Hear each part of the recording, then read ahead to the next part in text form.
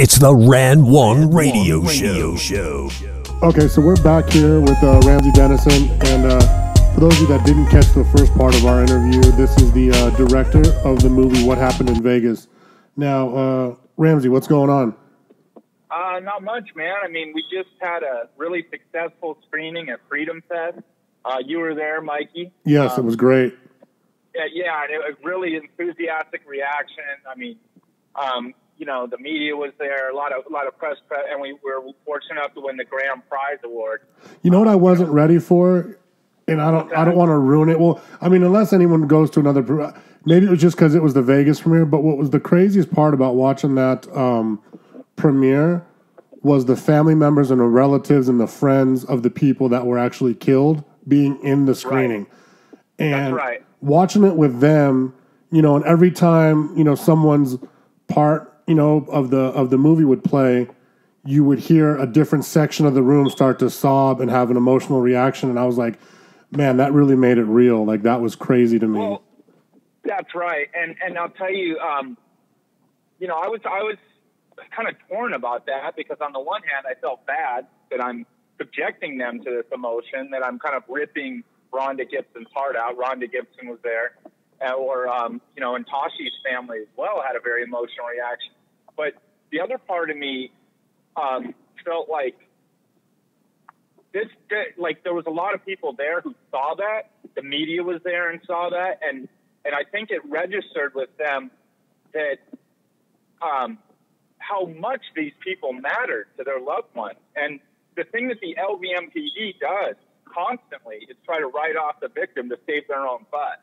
Yep. You know, and so the LVMPD, time and time again, one of their most tried and true techniques is just to smash the character of the victim. I mean, they did it to Stanley Gibson, they did it to Eric Scott, and Kevin Vagina Man McNahill tried to do it to Tashi Farmer Brown, and I called him out for that.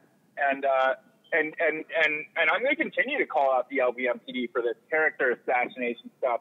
I mean, they're doing this for selfish reasons, and the reality is these people had people who loved them, and to just smash them and write them off, particularly in the case of Tashi Farmer Brown, where he literally went to an LVMPD officer for help, and then ended up dead, tasered, and killed by that officer. And then this piece of garbage, Kevin Vagina Man McNahill, goes up to the podium and just you know, talks about crimes from over 20 years ago, and just so it's like you've already killed him and killed him for no reason, I might add.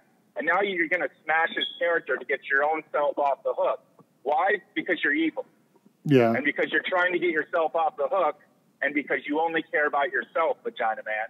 And, you know, and I'm proud that I called him out for that, and I will continue to do so when you know, particularly when the LVMPD is 100% at fault, as they were with Tashi Farmer Brown. And it just doesn't get more evil than killing someone for no reason and then killing them again by smashing their character when your officers were 100% at fault. By your own admission, that's by the way, that's why you charged Lopera with manslaughter and oppression under the color of law or office. Have you been when is his? Have you been keeping up on his court dates and all his appearances and stuff like that?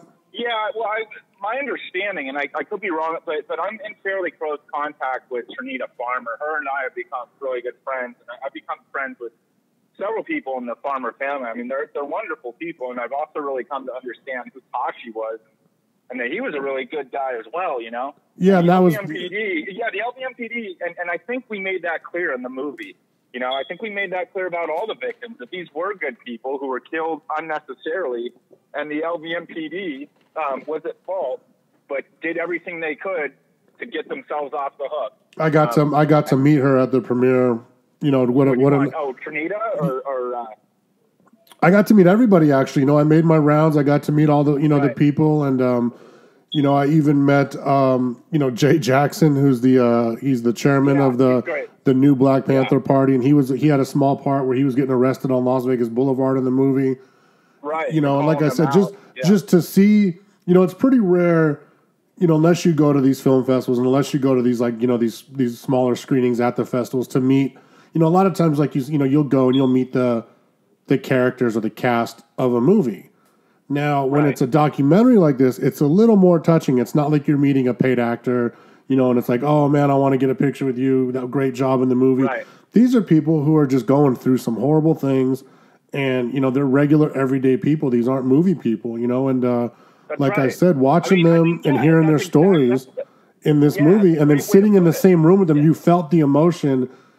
You know, you felt it, and like I said, man, it just brought it home, and it made it like. Not that the video wasn't legit, but for me, it was just like, it just made it more moving, you know. And I was like, wow, what a powerful movie, you know, to sit here and watch, you know, because at one point we're watching the body cam footage of Tashi Brown, you know, and I'm one row away from his mom, you know, and I was like, wow, this is crazy, you know. But it was it was good, and I'm glad they were able to come to show, like you said, to show the media, like, hey, this is our loved ones. These aren't just empty lives. These aren't pieces of shit, you know, regardless of what, you know, small infraction he has on his record from 20 years ago. Well, the pieces of shit are the people who get up at the podium and assassinate their character, like Kevin McMahill. That's right. I call it a piece of shit. You know, and just to, I can say about the Vagina Man. You know, and anyone that didn't hear our first interview, you know, they, just to throw it out there and make it clear again, this isn't an anti-police. It's not a fuck the police movie. It's not an anti-establishment. It's not an anarchy movement. This is an anti-police corruption documentary. That's right. I don't hate cops. I hate bad cops. You know, and I watch you. LVMPD right now is you have bad cops running the department. And I watch you and your team day in and day out defend that on social media. You know, and I get it. There's on the internet and on social media, there's the trolls that are just gonna, you know, assume you're anti-cop or you're anti-this. You know, and again, like I said, you know, it's an anti-police corruption documentary, and that's what's so sensitive about it. And then that's also giving you some troubles and putting it in the theaters, right? Oh, yeah. Absolutely. You know, the LVMPD's influence is massive. I mean, they have a massive budget. They have massive influence. I believe their budget is over $500 million a year. And a lot of people regard the sheriff of Clark County, as the first or second most powerful elected or powerful person in Nevada. It's a powerful job. Yeah, it's an extremely powerful job. And this person presides over, like, you know, one of the biggest money areas in the whole country. Yeah. And money talks in Vegas, and the sheriff has power. And so we were originally planning on releasing Vegas, what happened in Vegas theatrically in Las Vegas in August. And we contacted the Eclipse Theaters, which is, you know, the new theater complex downtown, really swanky, nice theater. And it's right by my office. Yeah, and I got in contact with Ruth Jensen, who's the person in charge of, like, you know, booking movies. And I talked extensively with Ruth about the movie. You know, we sent her the trailer, the key art stuff, and she loved it. And then she started, I think, reading some of the reviews and saw that this movie played at a lot of really good festivals like Cineclast and Newport Beach, and it just won at the Las Vegas Black Film Festival. And, you know, a lot of great reviews, a lot of great press. And so they were interested in bringing the movie on board. I mean, I have emails from Ruth Jensen where she's discussing, you know, the possibility of a 3-week run. And then, you know, and then she's like, oh, you know, our staff just met about your movie today. We're definitely really interested. You know, and so, like, there was this back and forth with the Eclipse Theaters for a couple of weeks. And interestingly, as we were getting to the final stages, you know, where it was, like, pretty much getting close to, like, time to, like, put a contract on the table and ink the thing and set a release date, all of a sudden, you know, and we contacted Ruth, and she said, oh, I'll give you a final answer by Wednesday. You know, just to, you know, I just have to run it by one more person, and I'll give you a final answer by Wednesday. I'll be sure to be in touch with you. And then, interestingly, in that email, she also said, oh, by the way, the LVMPD stopped by today. So the police department went down to Eclipse.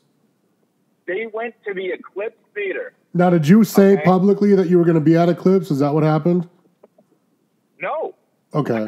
and that's the most chilling thing about it is we were keeping it on the down low. Okay. We were not telling anybody because I felt very strongly that the LVMPD has been monitoring our website and that so we were keeping it quiet until, it was signed. And so it was like on paper. And so that's what was so suspicious about the thing. It was like right as we're getting ready to move to the next stage, all of a sudden the eclipse, a couple of LVMPD officers show up at the eclipse. Wow. And next thing you know, and so Ruth Denison, this woman who's been super communicative, who had several phone calls with, many emails, and had basically been wowed by our movie and very interested in bringing it. They'd had meetings about it. And all of a sudden, I can't get her on the phone. I probably 4 or 5 emails, none of them returned. I have my business partner, executive producer Randy Wiles, call her. Doesn't answer, doesn't return the call. So all of a sudden, and so finally I emailed the boss, the owner of the Eclipse. Yeah. And again, nothing, just nothing. And I just think it's really interesting that, just totally blowing you off, not even giving you any play. How did they know about it? Do you think they contacted the police? Or you said the police went there? Hello, Mikey, are you there? Yeah, I lost you for a second. Okay, sorry. Yeah. Well, what's really interesting here is that right around the time we were, getting ready to move to the next stage and get the movie set a release, and discuss, all of a sudden the LVMPD shows up, and then all of a sudden, they're not, they want nothing to do with it. Really? I think, like I said, we couldn't get them on the phone. They wouldn't respond to emails anymore after being super communicative. And I think people can kind of read between the lines there. Yeah. I think some things were said. And I think, the movie tells the truth about the LVMPD. And I think there's certain people that don't like that. And maybe certain people who have an election coming up and who are going to be exposed in the film. That's my belief. Where else does it come from? They're in a weird position. And, them being the police department, because they're in the position where they feel like they have to do something. So when they do something and when they talk about the movie or when they do anything, they're just helping you out. You have the upper hand with, the PR and the media side right now. And if they do nothing, you have free will with the media. So they feel like they're in a weird defensive position, don't you think? Well, yeah, I think they are, but I don't think they were in a defensive position here. I think they, my opinion is they took the ball and ran with it, and things were said, and all of a sudden the Eclipse Theater, I'll just flat out say it. It's my belief that they were intimidated out of showing the movie. I think anybody with common sense can see that. Yeah. I don't think it's a coincidence. But the thing that's chilling about it is, how did they know about this? Because like I said, we kept it quiet because I was afraid of this exact thing. I didn't put about. In fact, I even noticed that a couple LVMPD officers were on our page, and I started clicking through and ticking those people off our page, blocking them because I felt like, and so we didn't post we kept it quiet. We told nobody. It was me and the executive producer, Randy Wiles, are the people who knew about this. And then all of a sudden, the LVMPD shows up. It's my belief that, and I've heard this from other people who've had experiences with the LVMPD, that they've been monitoring us. That's my opinion. Okay. I don't have proof of that, but how did they know about the eclipse? I believe that my emails are probably being looked at. Possibly my phone calls monitored. Hell, they might even be listening right now. So you think they might have went as far as to doing a wiretap, possibly because they? Well, why do you think that? Do you think they see you as a threat to them, or? I think the movie tells the truth, and they see it as a threat because the fact of the matter is they're a wildly corrupt police department, and my movie calls it out and proves it. There's nobody, even LVMPD officers on the down low, have watched the film and just said, you know what? Everything in here is 100% accurate and 100% true. I don't take journalism lightly. Yeah. If it's in the movie, it's true because, you know, you can't. I mean, no, this isn't some fake news. You know what I mean? No, I mean, it can't be because we had to get heirs and omissions insurance. We always knew this was going to be a real release. This thing was going to see the light of day. It was going to play at theaters. It was going to, you know, play on TV, and it was going to get out there. So, you know, the movie's true. And I think the movie tells the truth of Joe Lombardo. And I think he doesn't like that. And he has an election coming up. And you know, when he's asked about the film with the press, he just says no comment. You know, the LVMPD has not been commenting on the film, but that doesn't mean that they're not doing things behind the scenes. And I just think it's really interesting that as we're getting close to solidifying a deal, all of a sudden they show up at the theater. And I'll tell you something else, and that's not the only example. Something else interesting happened. There was another guy. So after that whole thing fell apart, we started looking for another theater. And there's another guy in Vegas. I'm not going to name his name. That's fine. But he owns a theater, and he happened to be, you know, we contacted him. He was interested. And he happened to me, you know, coming down to LA. And so I met up with him at a restaurant, Marina Del Rey. And we talked for a couple hours. We hit it off. And I said, oh, I'll tell you what, it's playing at Freedom Fest in a couple weeks in Las Vegas at the Paris Resort and Hotel. Why don't you come and check it out? And if you want to book it in theaters, then, you know, then that's the perfect chance. You come check it out, and then, you know, if you want to go from there, okay? So he says, sounds good to me. He shows up at our screening and it was a great screening. I mean, you were there. It was amazing. Moved by the film. There were people crying. The press was there. And as he was walking out, he just looks at me with this, like, smile on his face, and he just says, I'm in, you know? Oh, and wow. Then walks out. Yeah, and then walks out with this lady. And then, and so he obviously reacted very well to it. And he was interested in the movie even before that. And then, you know, so about a week and a half later, you know, after we won, you know, the grand prize at Anthem, and there was all this, you know, press out there about the movie, and it was nothing but strong, good press. There's all of a sudden, I can't get a hold of this guy. Oh, really? He's blackballed you down. Yeah. Well, I don't know.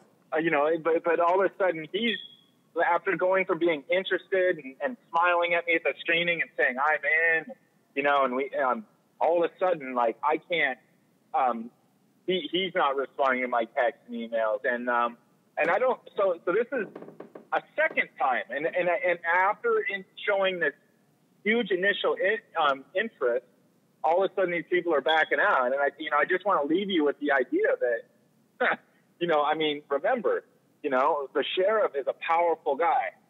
You know, and a lot of people think he's one of the most powerful people in Vegas. And I don't think this is an accident. I think the LVMPD, you know, well, on the, you know, publicly is kind of like presenting, like, pretend, like not commenting on the movie. I think it's my opinion that there's things going on behind the scenes. You kind of have to, you know, it's pretty hard not to put two and two together with a series of yeah. And I don't know. Also, Mikey, did you notice at our screening? Did you notice there were 2 LVMPD officers outside our screening? In uniform, yeah. Yeah, in uniform. Okay, so yeah, so at our screening, you know, there's 2 LVMPD officers just hanging out outside. I don't think that's an accident either. You know, I think, well, there's so many people that were there that might be, you know, also be monitored by the police. You know, the like I said, the Black Panthers were there. There was a couple other, you know, activist groups were there. So, I mean, definitely I could see where there's, you know, there's definitely some police chatter on, hey, let's keep an eye on this and make sure it stays, you know, civil. Because up until the movie was released, you know, even before I originally saw it too, I'm wondering, like, what's Randy got up his sleeve? What, you know, and you were honest and you said what it was going to be and that's what it was. But I could see in their eyes where they're like, okay, let's see if he's going to, you know, have any surprises for us or if he's actually going to deliver that, you know, anti-corruption message or if it's going to be just anti-police, you know. And then what you did was you delivered the anti-corruption, you know, and you know, if you feel bad about it, then maybe you're one of the corrupt people and you should feel bad. That's right. If you don't feel bad about it, maybe you're one of the people that wants to see some changes, some positive things come from the next election. But I don't think there's going to be a change in power in this next election. How many of the good cops have actually LVMPD cops, good LVMPD cops have reached out to me on the down low? As a matter of fact, just today, I got hit up by an LVMPD officer on the internet, and he just said to me outright, he just said, "Hey, listen, I mean, I think your movie's on to something." He says, I think you're on to some of the right things here. He says, and that's been happening. I mean, I have had a lot of LVMPD officers and former LVMPD officers. Now, they can't be very public about it, but no, it'd be worse than being it's like being a Republican in Hollywood. Because you're just going to be quiet. Yeah. And so they do it on the down low, but basically, there are people at the LVMPD who are behind this movie because they understand it's not anti-LVMPD. It's pointing out that the bad cops in this department are getting away with it. And it's my belief that that's because the leadership is corrupt. I mean, the second in command at Metro, Kevin Vagina Man McMaho, has a ridiculous past. I mean, I mean, this guy, and I've talked to other officers, very reliable officers, respected officers, who have told me that Kevin McMaho lied, threw them under the bus, did whatever he had to do to rise and that this is a guy who does what he needs to do. And, and it was Kevin McMaho who got out there and assassinated Tashi Farmer Brown's character after, the LVMPD killed him. Yeah. And their own department says it's unjustified, and the Vagina Man goes out there and smears him. So I have no use for this guy. And I think when somebody like that is the second in command at your organization, somebody that other officers feel is a liar, somebody without integrity, somebody who is a fraud, is second in command of the department, I think it sends a horrible message. And I think a lot of LVMPD officers aren't behind that either. Because, the fact of the matter is, and you have to ask yourself, there are a lot of good officers in the LVMPD. Why aren't the majority? And this is the problem. And it's funny because you could argue with strangers all day long on the internet before you just feel like you wasted your whole day. Right. But we all know, and society knows it, and even the people that hate the police, deep down in their hearts, they know. The majority is good. That's right. The majority of the police department, and that's across the board, nationwide. The LVMPD, the second in command. You know what I mean? You know what I mean? Why is this scumbag second in command? Why did Kevin McMaho rise to the top? And that's what I was getting at. If the majority's good, if the majority's good and the minority's bad, that's a good thing. But when the minority of it is maybe in charge, you know what I mean? That's a hard thing to overcome. That's what I'm saying. Liars are running things. And that's hard to overcome. And that's if that's what's really going on, and that's what the track record, that's what you're laying out in the movie. And it has people scared. I mean, people are scared. And I encourage anyone out there, like I said, before we did our last interview, I hadn't saw the movie yet. Now I've seen it. Right. And I keep telling people, and everyone I talk to about it, and I keep sharing the posts on, this is a powerful movie. This is something to really think about. This is a well thought out, well executed plan. And and even with the length of it, it was a little longer than I thought it'd be, but it felt like. Are you there? Yeah, can you hear me? Yeah, I can hear you. Okay, and it was just, I just tell everyone, he really packed it all in there. And there's a lot to take in, but just be patient, absorb it, because what's in there it's crazy.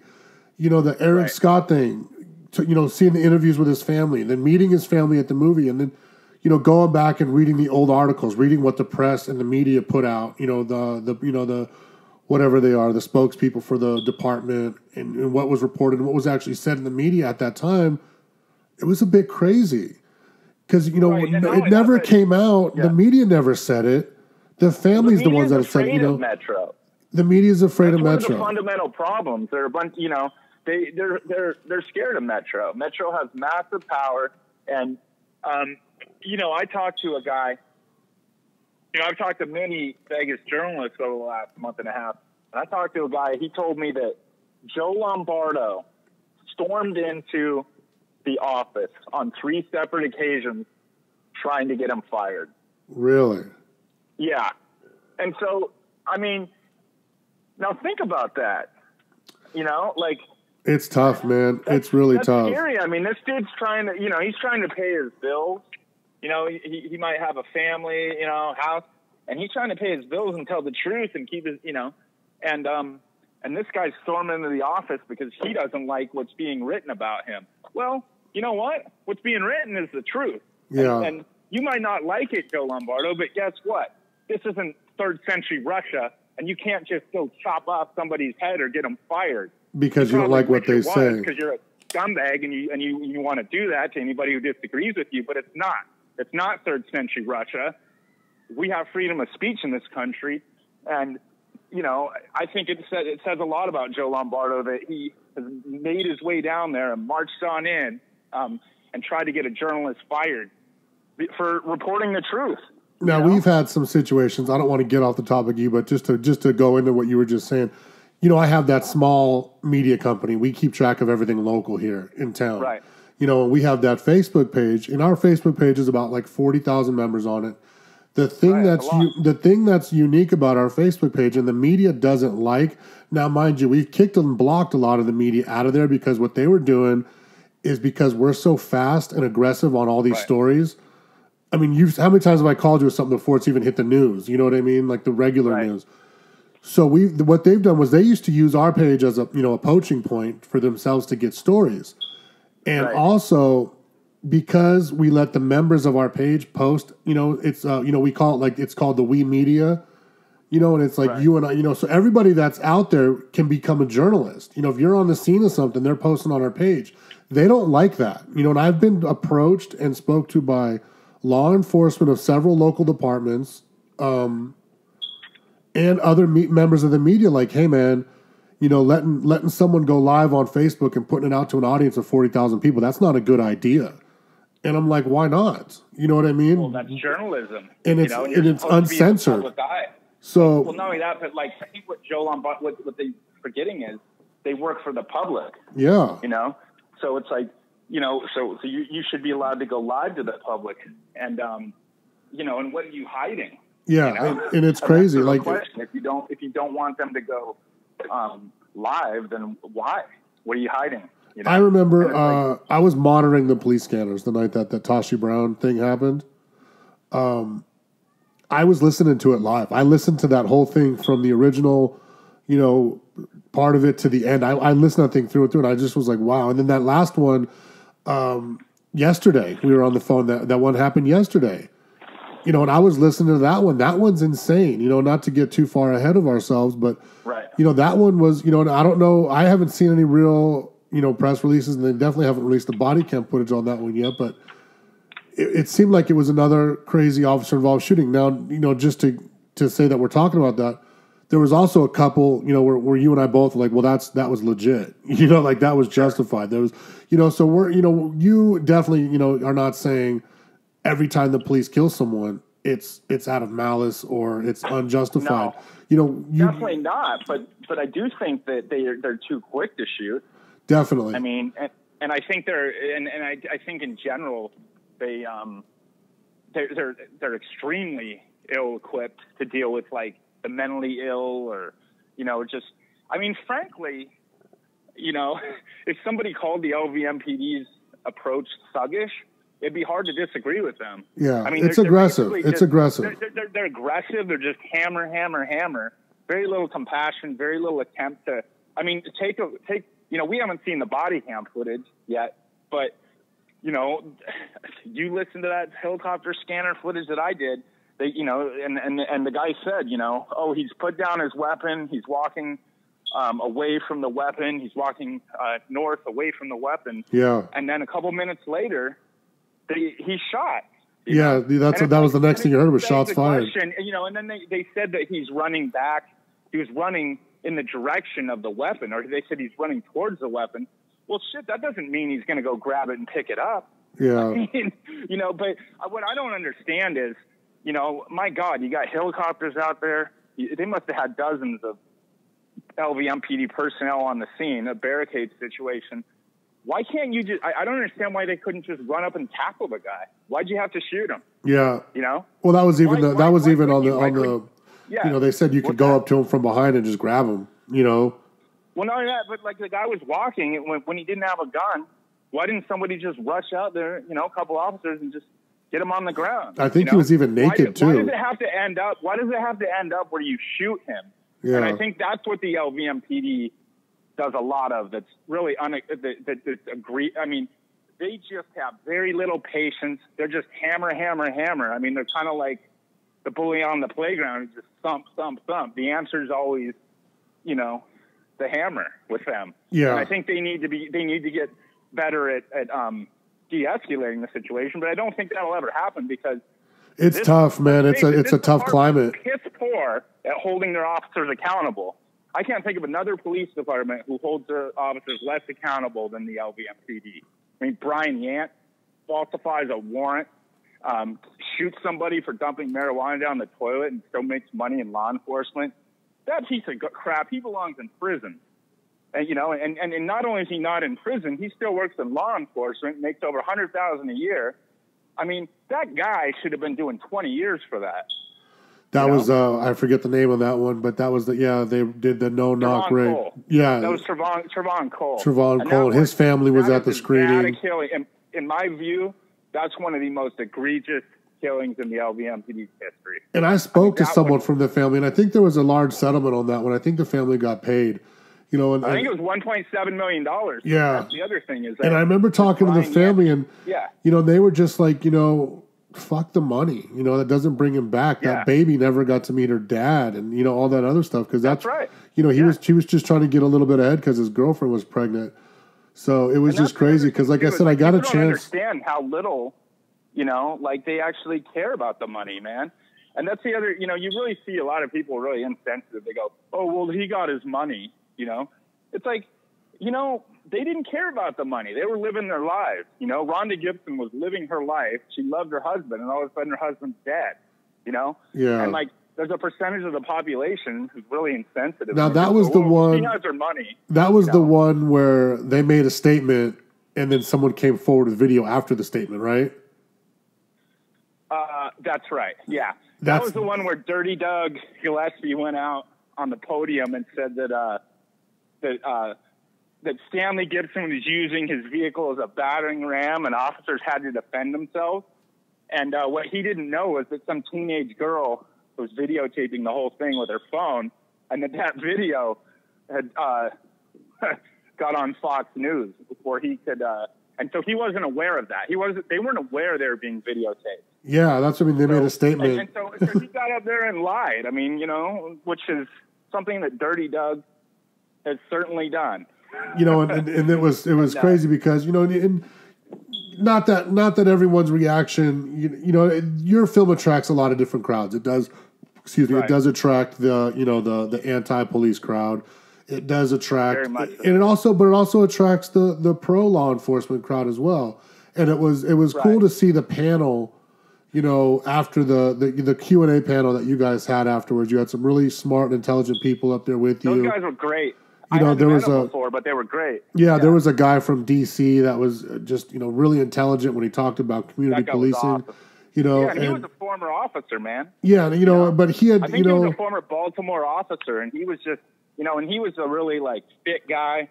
Yeah, cool. You could tell this guy was probably one hell of a cop. Back in the day, but even he was sitting here going, "Law enforcement is broken. Needs dramatic reform."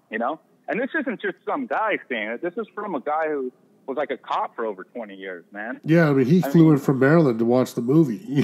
So it was really cool. He actually came up to me afterwards and did a great job, And it was interesting. I mean. It's like you do have cops who enjoy the movie and who are behind the movie, and a lot of them have to do it on the down low, but because I think they recognize, because the truth is, most officers are good, and the good officers don't like bad officers either. They don't I mean, do you think people in the LVMPD are proud that somebody like Brian Yant worked on their police force? I mean, or worked on, of course not. They think he sucks. They think he's a disgrace. They think that he ruined their good name. They don't like officers like Brian Yant. No. Because it's not that, I mean, these guys, they want I do believe a lot of cops get into being cops for the right reason, like that they want to help and want to do good. And I think it really pains those cops when, you know, when they see officers who didn't get into it for the right reason and didn't have good intentions and are bad cops. I mean, you know, I have personal experience with a bad cop, one of Vegas's worst. I mean, Mark Bellinger. I mean, this piece of crap. I called 911 to report police brutality because I saw him and his boys roughing up a handcuffed suspect and telling him that his mama raised an F up. Yeah. And he comes over, asked me what I'm doing. I said, watching what you're doing, nothing right about what you're doing. So I called 911 and told him about it. And next thing you know, Bellinger and his fellow thugs, Kyle Fred and Jared Casper, like beating the crap out of me. You know? It's crazy to think if that didn't happen, if that never happened, this movie probably never happened.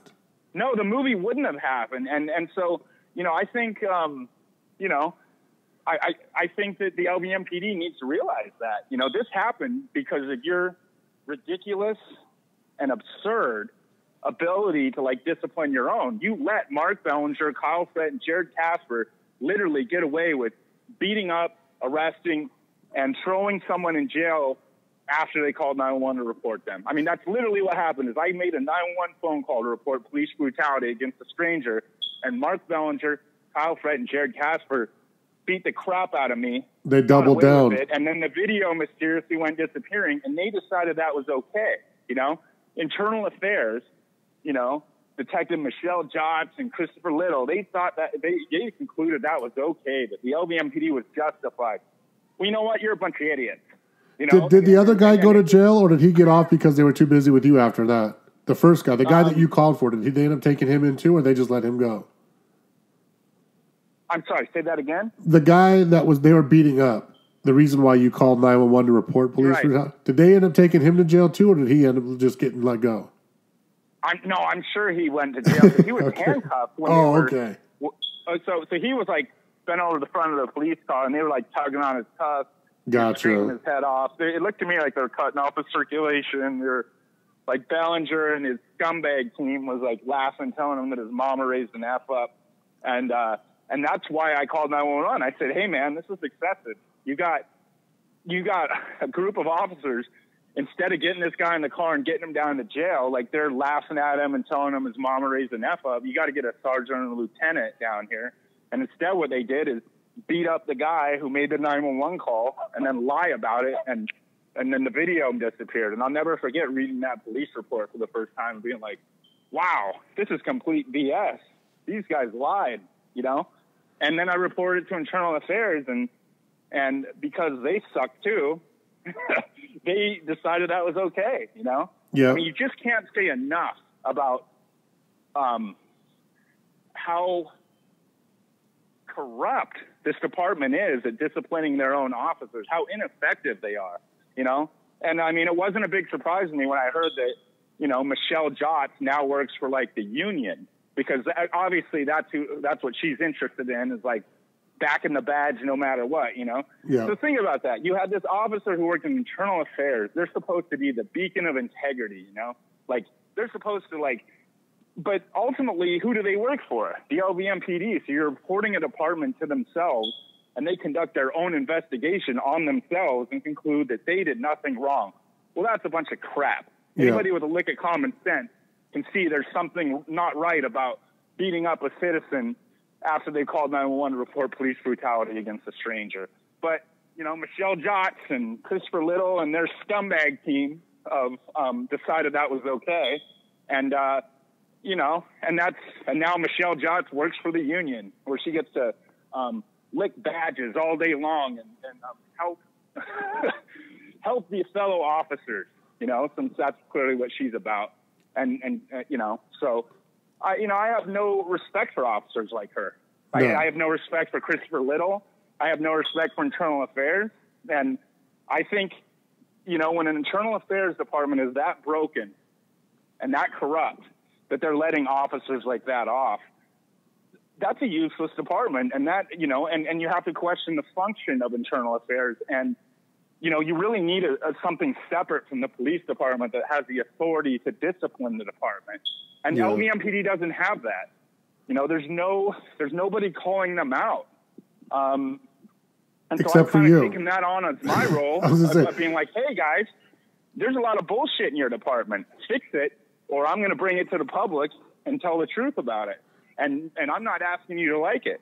Now, the oldest story in your movie was, a few years old, but you actually end up adding in that last one, which happened inside of this year, 2017, to it just because it happened. So let me ask you this. This one's done. This one's going. It's very successful. It's doing well. Are you going to keep up and at it? Or are you still, is there a chance at a sequel or possibly another series? That's a good question.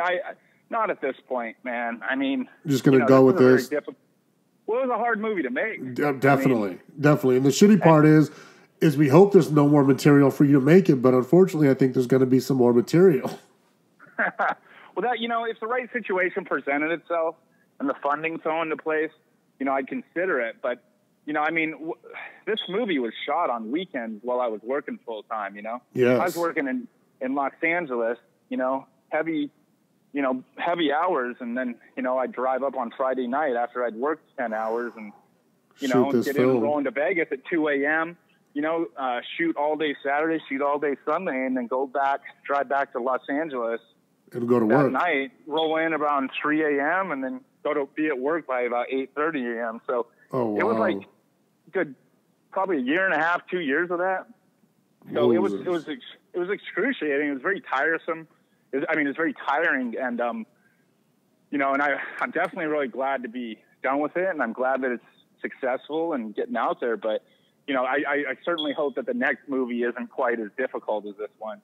And also, it was just it was a difficult shoot in that we used a lot of drone footage, and those drone shoots were never fun because we go out on the strip with a drone before they had the laws in place, and half the time you end up in handcuffs. Well, that's good footage. I'm sure you'll be able to sell a lot of that because, like you said, now the laws are up. So I could see that that footage being reused as stock footage for years to come. But I'll tell you, that takes its toll too. It's like, because I think I was probably put in handcuffs 4 times doing the drone footage. Oh my goodness. And all 4 times. Now, I was never arrested for it, but detained because I wasn't doing anything illegal. The laws weren't in place yet, And so, but what they do is they handcuff you, and then they call their lieutenant out there, and he goes, no, let him go. There's no laws. But they needed to make sure I wasn't a terrorist trying to bomb the Bellagio, I guess, Yeah, definitely. Which, frankly, I understand that. I never got chippy with those guys. I always said, I understand you got a job to do, and more often than not, those LVMPD officers were reasonable. I understand it, man. Think about this. You got somebody flying a little robot over the Bellagio. They want to know who you are, yeah. If I were them, I'd have to check that out too. And so we had an encounter with Homeland Security. Interesting. And those cops weren't bad. They weren't, they were doing their job, and I never felt like, they were not, they weren't Mark Bellingers, No, I ran into some cool cops this week. I had actually had some guy was running from the cops and ended up jumping into my yard, of all things, Really? And, yeah, they ended up catching him in my yard and my property, and that was Wednesday night at about 2:00 in the morning. It woke the whole house up, and the helicopters were out, and the guy, like I said, there was a foot pursuit, and he ended up running right over the wall to my property, and then once he jumped in, he couldn't get out. The walls were too big. It was because the property behind me is elevated, so my wall is 25 feet. He didn't realize that, and he fell off the top of it. And he was stuck in my property. So, but I had to run outside and make sure my dogs didn't kill him. You know what I mean? It was crazy. So I ended up, having to sit out there with the cops for about an hour and, do paperwork and shit. Like scumbag who's running from the cops. Yeah, it was crazy. It was ridiculous. It was it was, but like I said, those guys were all super cool. So I've definitely met my fair share of, good cops more than than I've met bad ones. I've only had a few bad run-ins with the police myself. So, but I do know it exists. I do know it's out there, and I don't want to take away from anyone's bad experience. And that was the other thing too. I always say it, yeah. I always say the problem isn't that most LVMPD cops are bad, because they're not. The problem is the ones who are the Mark Bellingers, the Kyle Fredds, and the Jared Caspers get away with it because the LVMPD doesn't hold them accountable, and because crap cops like Michelle Jotz in Internal Affairs and Christopher Little let him get away with it too. It's just the system is set up to let crap cops, bad cops, get away with things. And that's the other thing too. Problem with the LVMPD, you know. That's the real issue, and that's what my movie I think is fundamentally about. Is, you know, these people work for us. The cops work for us, and it's just in Las Vegas, the bad cops, they run amok and they get away with it. They're not held accountable, and that's not acceptable.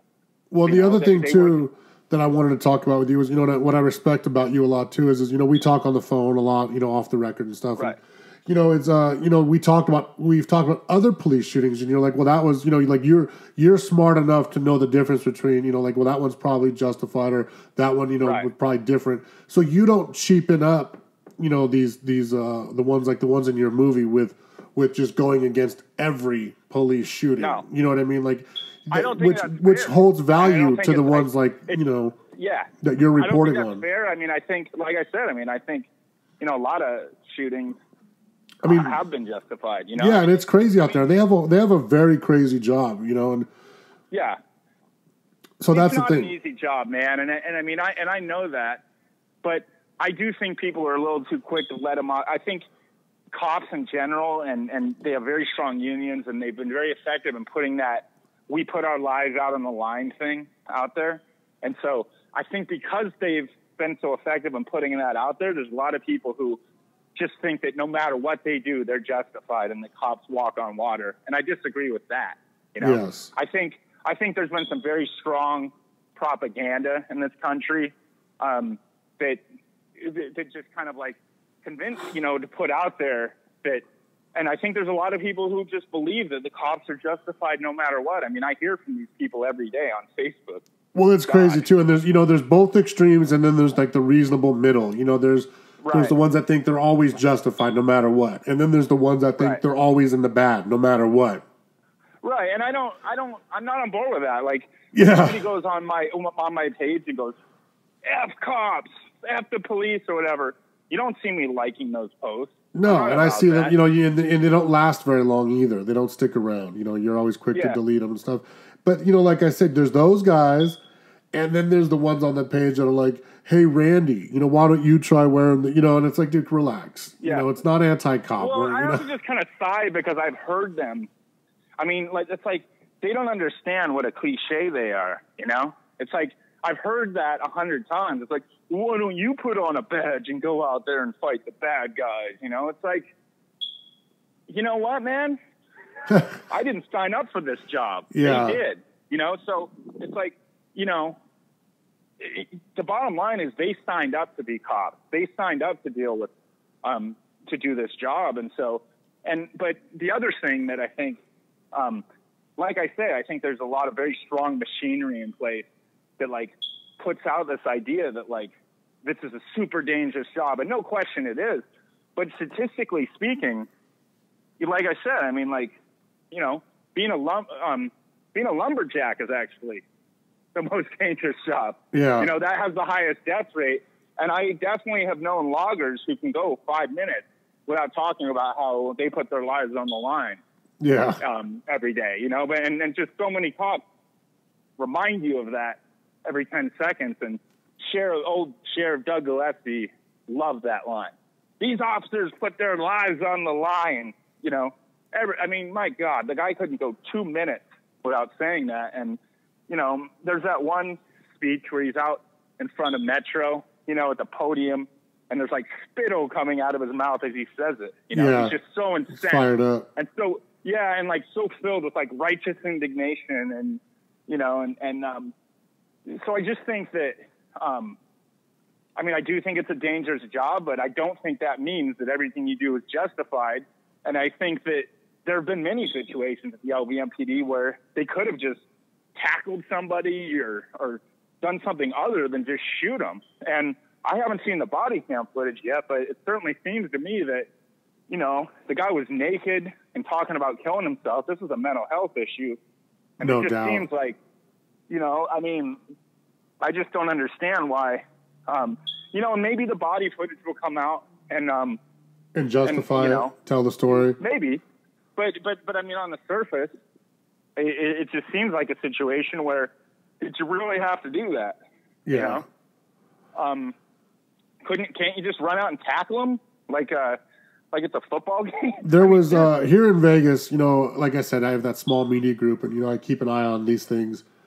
And so in the last like two and a half weeks, we've had 3 officer-involved shootings, like within a week of each other. With under 10 days That's right. apart. They're on number 16 now. 8 months in. So they're on number 16. That's one every 2 weeks. It was crazy because you watched the video from we'll call it number 14. Right. And that one they're in a car chase, and then the guy bails off foot and he tries to run. That guy gets out of the car shooting at the cops. You know what I mean? So you're like, okay, cool. Like, fuck, that's a bad guy trying to kill cops. Right. Fuck him. They shot him. Whatever. Then you watch the other one, 15, the one that was just days before this last one, and that was the guy in the black pickup truck, and he clearly pulls out a gun and starts shooting at the cops. So it's like, but even on those 2, where it's very clear with the body cam footage, it's very clear that this guy made a stupid decision. The one guy died and one guy lived.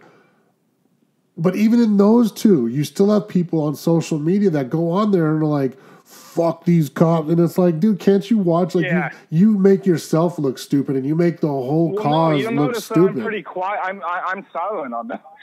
But it's crazy because I watch them. Metro has Metro themselves upload these to YouTube, and then they share it so the public can see them.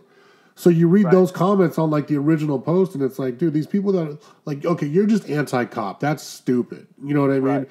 And then I agree with you. I'm not behind being anti-cop. Oh, of course. But I'm just saying it's so funny to see how people are. What happened in Vegas, I mean, we spend 20, 30 minutes of the movie is devoted to showing one of the best cops in LVMPD history, Larry Burns, Yeah. I'm a big Larry Burns fan, and I honestly believe that if he'd been elected sheriff, things would be a lot different today in Vegas. And it's tough. It's tough to tell. And I agree with you. I agree with you. What I'm saying, what's tough is, it's tough. We're in a bad time. We're on pace in Vegas right now to break last year's homicide rate, which was a record. I think, beat like it was like an 11-year, hadn't been that bad in 11 years. It was up 91% last year, right? 91%, and 91%. And violent crimes were up 50%, I believe.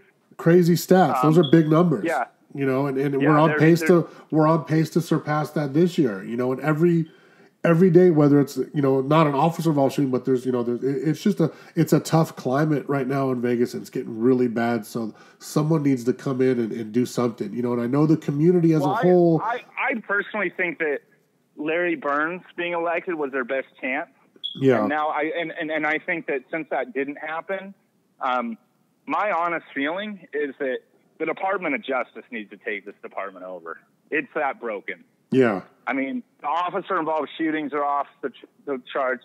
The Tachi Farmer Brown is one of the most egregious and unnecessary and disgraceful. I mean, it's just a department that lets something like that happen. The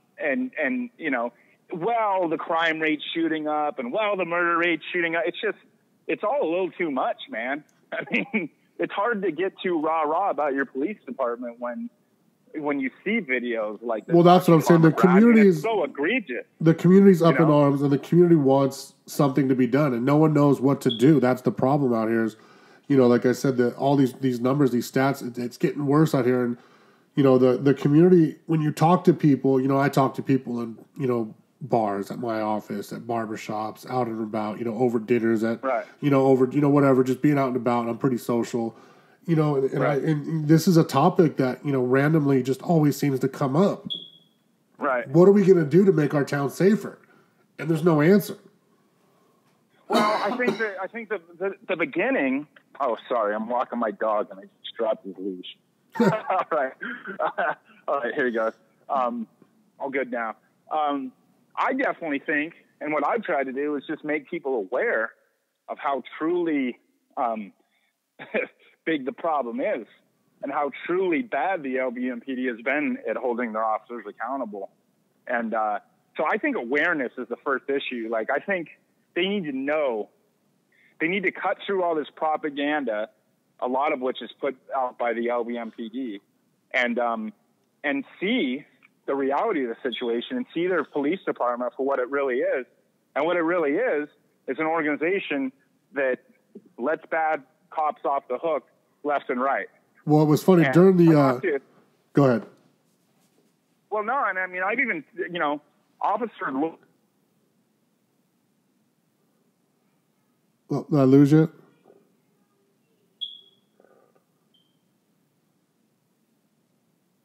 Ramsey. I lost you, bud. I think you hit mute. Let's see if he calls right back. We'll try to get him back on the line. That's Ramsey Denison, the director of the movie What Happened in Vegas. It's a pretty good movie. I mean, not pretty good. It's a very good movie that I happened to see at a film festival here in town. And it's just really powerful. And it goes into, like we've been talking about, if you catching on late, it's been talking about police corruption in Vegas. So, I don't know. It's a tough call, man. The climate out here is so hot. We're going to try to get him back on the line now. Hello? Hey, I lost you there. Yeah, sorry about that. I was my phone freaked out and just shut off. Like, it not only like cut out, but like the power went down and I thought it was dead, but it wasn't. Like a third full still. So I don't know what happened there, but anyway, what I was saying is, I mean, there's even former LVMPD cops who say that a department, like between, a quarter and a third of LVMPD cops are bad cops, rogue cops. And there's other people who say that it's kind of well known that if you want to slide by and work on a department that's not going to hold you accountable, that the LVMPD is a good department to be at. Well, you were saying, I completely agree. You were saying, the step one being awareness, and it was funny because after the movie at the screening, you did that question, Q&A, and had the good panel up there. But the moderator was also the attorney, Stephen Stubbs. That's right. And yeah. someone from the crowd had got up to the microphone and they said something about mandatory death penalty for all cops that break the law, or kill some whatever. Right. But I think that was Jake Jackson, the Black Panther. But it was funny because the attorney Stephen Stubbs, his immediate response was like, "You want the death penalty? How about just accountability to start?" That's right. And it was just like Yeah, I think that was a good response. Yeah. Well, I mean, it was funny because it was like you see like. You want to go all the way there. Let's just start baby stepping this thing and let's just get accountability. Right. Then you could work your way up, and I think the death penalty obviously is a bit extreme, but accountability. I mean, that's the thing is there is no accountability in that department. So there's an illusion of accountability. There's, the accountability factor for the people that are, making mistakes. And I think the public needs, and I don't want to see the wrong guy get it. I don't want to see someone made an example of that. They just need to take the next person that makes a mistake and just say, you know what, we're going to treat you like a citizen. And you're going to get tried and arrested like a citizen would, because I'll tell you what, I'm a bail bondsman. I've been a bail bondsman for a lot of years. I used to do my own bounty hunting. And I got in an on-the-job shooting that I won't go into too much detail about because my lawyer would kill me, but it's over. This was in 2010. But I did get into an on-the-job shooting, and it was really weird. I didn't know you were a bounty hunter, Mikey. That's pretty badass. Well, I haven't done my own bounty hunting in years, but I've been I've been around the business for so long. That's how I started. But even a Metro officer came up to me that night after the shooting while I was detained, and said, "Hey, man, if you were a police officer, this would be being handled a totally different way. The guy that you were after had a felony warrant and blah, blah, blah." Right. And I ended up getting arrested. And it was crazy to see in that paperwork, this guy had a felony warrant and was wanted on felonies, pulled a gun out on us, long story short, whatever. No one died. No one even got shot. It was just a shootout. No one even got hit. Right. But it was crazy to see in the court paperwork that they're saying that this guy's the victim. You know what I mean? I'm like, wait a minute. I'm out here working, doing my job, what I'm licensed to do, and now I'm the defendant? How the fuck did that happen? And even a cop... Well, that's the same thing that happened to me. I was trying to do something right. I was trying to call 911 and get these officers, I just thought what was going on was torture. I thought this was cruel. I thought that these officers that Mark Bellinger, Kyle Frett, and Jared Casper, instead of laughing at this guy and telling him that his mama raised an F up, I thought they should get the guy in the car and get him down to the station. Yeah. And so I called 911 to report them and to try to have that happen. And next thing you know, I'm getting the shit beat out of me, and I'm the criminal. I'm the one that, that they're writing a BS police report out that makes things up that didn't happen, like saying that I shoved the officers or whatever. I mean, how do you go from making a phone call and then all of a sudden you're shoving officers? Yeah. I mean, and also if you look at my background, I've never been arrested, never had any encounters with it was just like, it was a ludicrous situation on paper. And I mean, there's been cops that just kind of like shake their head at the gall of this situation and the lack of common sense and the fact that Internal Affairs decided this was okay. And these garbage officers are still out there. I mean, they lied and they got away with it. I mean, Mark Bellinger's still out there with a badge. Kyle Frett, Jared Casper, these guys are thugs. They're junk. They're crap.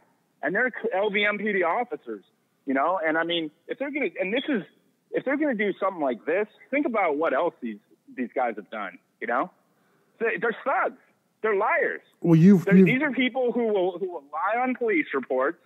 They will, they're bullies. I mean, they were bullying this guy. They're bad officers, and all three of them are still working for the LVMPD, as far as I know, because they don't hold their officers accountable, and that is a crap system. And I also think some responsibility should, for these. The Internal Affairs Department deciding this is okay. They weren't held accountable either for making this absurd decision. And I'll be honest with you, I want some accountability, man. I want something done about this. I want Mark Bellinger disciplined.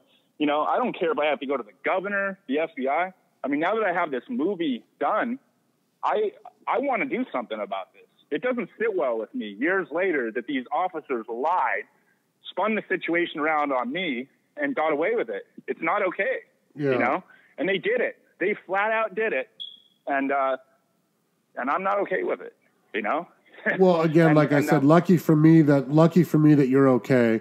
Lucky for me that they did it to you, and you are okay, because for me, I end up getting the What Happened in Vegas movie out of it. That's true. And everybody else did. And the truth is, I'm not dead. I'm not handicapped. I'm not paralyzed. I got the crap beat out of me. I couldn't breathe very well for a couple minutes, and I had to spend a couple nights in jail, and had to read a police report filled with lies and stuff like this. But you're right. I mean, I'm healthy, and the movie happened because of this. But at the same time, man, it's every time I think about the fact that Mark Bellinger, Kyle Frett, and Jared Casper got away with this, it makes me angry, And it reminds me of why I made this movie in the first place, which is that to point out that garbage thugs like this need to be held accountable, So the movie's done now and it's out. Now, what are we going to be doing? How can more people see it? What can you tell us right now? Because I know it's still, we're still going through some issues. So we're, like I said, we're going to be coming out in Vegas in September. And then September 29th, the movie's going to be playing theatrically in New York City. Oh, wow. And then on October 6th, Los Angeles. So and then after that, a couple months after that, it'll be out on, other platforms like VOD, like Amazon, iTunes, etc. Hopefully Netflix. Man, I'd love to see it on Netflix. Yeah, I know. Everybody always wants to see it on Netflix because it's free. I mean, it's like I don't get that excited about Netflix because I understand that means people are seeing our movie for free. Oh, really? I thought Netflix paid you every time someone watched it or something like that. No, Netflix does kind of flat licensing deals. Netflix is really great for original productions, Yep. Like if you get, these like Netflix originals, man, I mean, they're awesome. I mean, like things like House of Cards and things like this. So those are like top flight, top dollar. There's the crop, but one of my favorite ones is Stranger Things. But the reality is there's not much money for independent filmmakers in licensing their movie to Netflix. I believe a lot of the deals are around $8,000 to $10,000 for an independent film. So gotcha. That's not great money. Well, either way, I'll download it. If it comes on iTunes, I'll download it for you. Yeah. I don't want to watch it for free anymore. But so we're going to be seeing it soon, and it's going to be out in Vegas, and I'm sure you'll have some sort of press release when it definitely when and where to catch it, right? So yeah, I'm just not. I don't want to give out the theater right now because I don't want to hear that the LVMPD went to that theater tomorrow and all of a sudden the deal's off. Yeah, and I don't want you to. I don't want to see that happen. Yeah, I really don't want that to happen again. And it's interesting. It's like, I don't know. I mean, think about it. Like the Eclipse Theater, they had the opportunity to show, a vibrant independent film that's about their community. And, they backed out. That's like and that's about Las Vegas, that's about the community, that addresses the citizens' concerns. And instead of showing that, they're probably going to show some piece of crap action movie with like Vin Diesel in it or something. I was going to say, some bullshit. Where he runs around and like battles spaceships or something. And it's like, so, I mean, and I guess I'm fortunate that not every theater like runs in fear and cowers to the LVMPD like the Eclipse and Ruth Jensen and their owner are doing. But, it's just kind of a shame. It's a bummer. I mean, they could have been a part of something vibrant and cool about their community, and instead they're going to be showing probably some Vin Diesel spaceship movie. Yeah, some bullshit. Which is really, I mean, but whatever. They, they were interested in, in not rocking the boat with the LVMPD, and given their reputation of, given the LVMPD's history and reputation, I guess I can understand that. But I think it's kind of unfortunate that government officials, I mean, our country was founded on freedom of speech. I mean, we were founded on the idea of freedom and freedom of speech. And, this is not third century Russia, man. You don't, like, public officials, government, we're supposed to be able to criticize you, and you're not supposed to go down to the theater and try to stop that from happening. And I think it's really, kind of disgraceful if that's what happened. And I think it's also disgraceful that, the Eclipse were cowards and kind of let the LVMPD win. If that's what happened, that's the thing. If this last election's taught us anything, it's that the freedom of speech thing is going out the window. And both sides were guilty to that. Both sides played a huge part in, trying to cover up the other side, and saying this and censoring that. And, there was riots at colleges because people didn't want to hear speakers come. It was just crazy. And it's sad, man, because, I mean, there's a lot of beautiful, wonderful things about America. And I think freedom is just, my God, is there anything more beautiful than freedom? The thing is we have a lot of, what's the word I'm looking for? Entitled people that have never traveled outside America. I've never seen people living without freedom, and they think, they say freedom. They're like, oh man, I can't, speed doing 90 down the freeway. I thought it was a free country. They're idiots, because they've never been to a third world country, or they've never been to a country, like that's crazy. I mean, I've been to a lot of places outside the country, and I've seen a lot of times I'm like, well, I can't wait to get back home. Just because of, I know with for the most part with my country, I'm in a better place, Right. So when I hear a lot of that people that, when I go to like Tijuana after a day or two. Exactly. And when I hear people talk bad about America, I don't like it. Yeah. Yeah. And you're happy to get home, and you always kind of like realize how fortunate we are, man. I mean, we're lucky. This country is wonderful and beautiful, and freedom of speech is a big part of that. And a big part of that is supposed to be the right to protest your government and criticize your government. And, but I think there's obviously a lot of people who don't like that. No. And try to stop it. And I think when they do that, they need to be called out.